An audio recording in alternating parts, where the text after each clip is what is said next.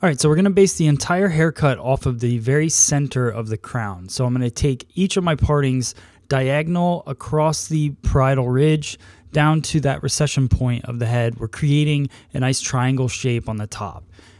Based on that triangle shape, then I'm going to draw two more diagonal forward partings down to behind the ear on each side to section off those triangles. So we're going to work this whole entire haircut off of triangular shapes.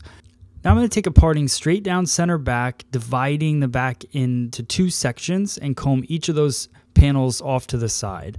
We're going to be using our Mizutani Blacksmith Fit 6.5-inch scissor. This is one of the very first Mizutani scissors I ever had, and I really love the way that it cuts. It's got a nice solid feel to it and a very comfortable handle. All right, so now we get those sections clipped away. We took diagonal forward sections along the occipital bone, and I really wanted to line that diagonal section or diagonal parting up with the how I want the outer perimeter of the haircut to fall. Now I'm working scissor over comb.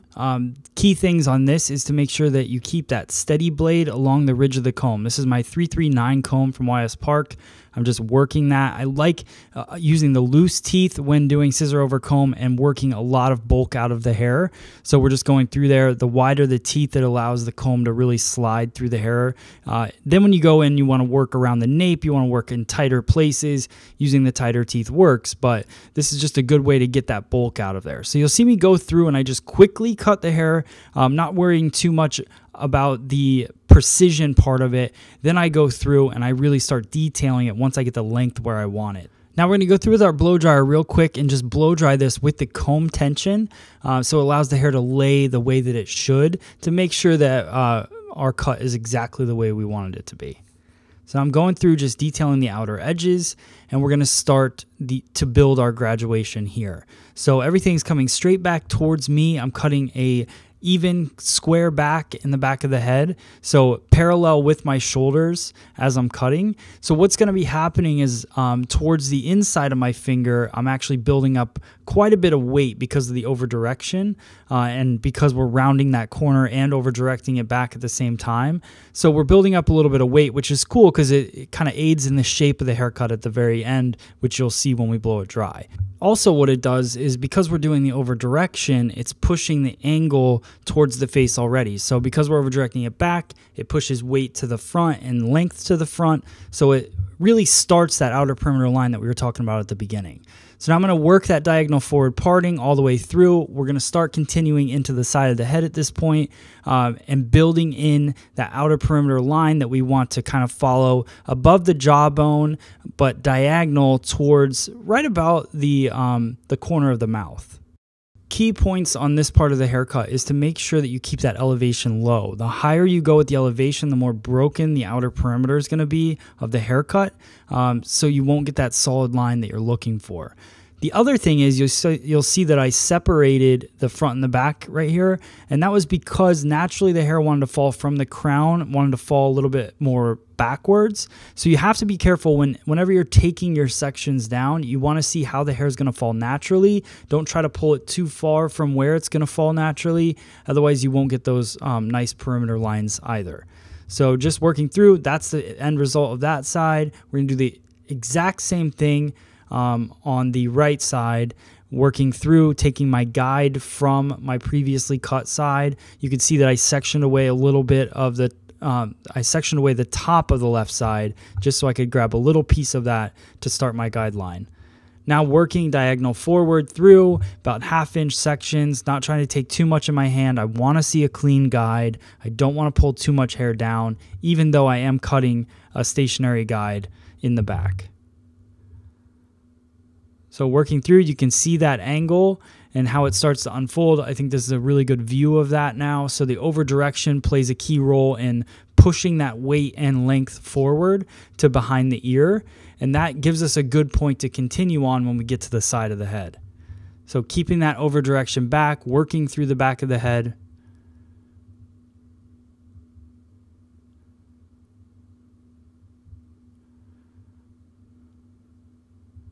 So you can see how it kind of flows. It starts a little bit shorter in the center, and that weight grows towards behind the ear. That has everything to do with the over direction that we just did.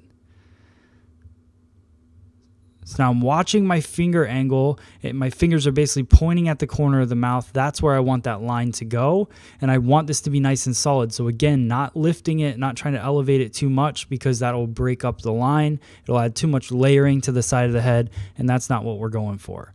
So we got that finished up. I did another blow dry with the comb, just like I did on the back part. I really want to see this haircut shape happening as I'm doing it, so I'll do the blow dry after I finish each section. So we're going through the top. I find the point where the head starts to curve forward, because what we're going to do is we're going to cut that entire section I'm leaving out nice and short, a short bang, kind of choppy fringe.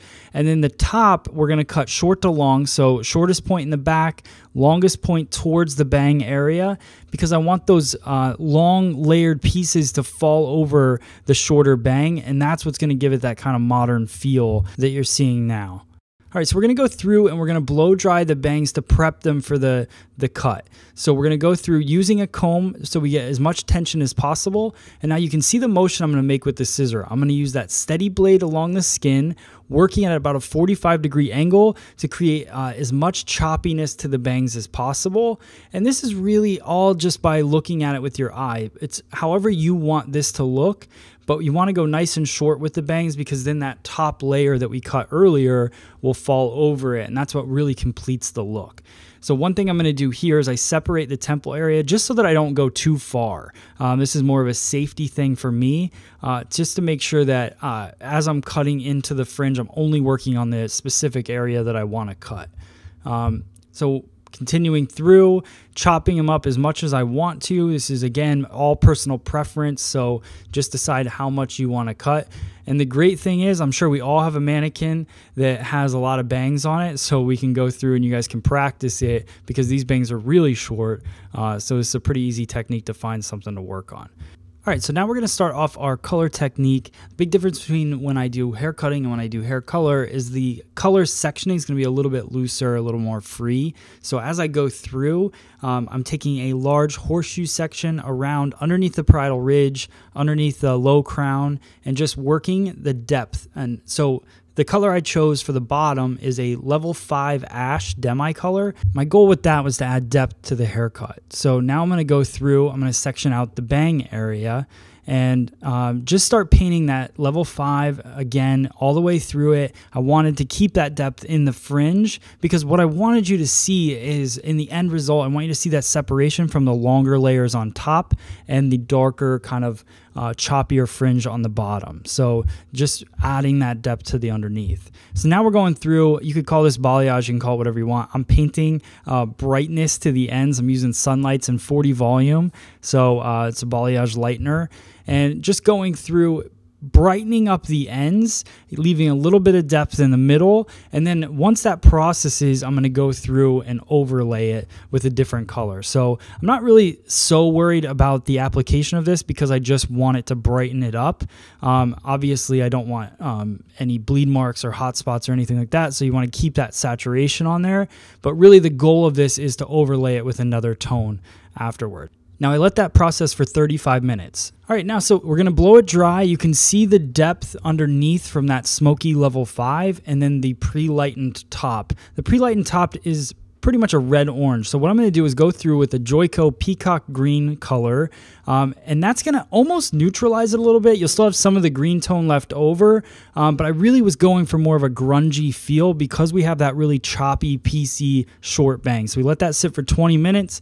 Now we're going to blow it dry for the final time. And hair like this is definitely a little extra effort. So a lot of people try to do things in one process, but it's much better to go through and do everything the right way. So you can see that kind of smokiness, but also the green tone to it.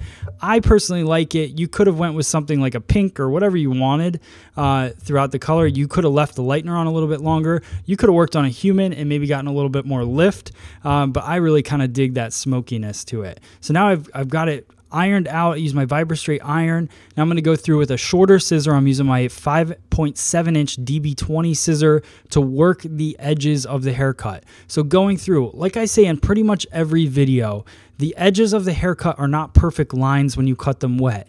You cut them wet to get the structure in there and the weight control, and then you go through dry and you perfect the line. So I'm just going through using that tip of the scissor. I'll go back and forth probably 20 times. I won't show you every single one of those times, and just go through and perfect that line until it's exactly the way I want it.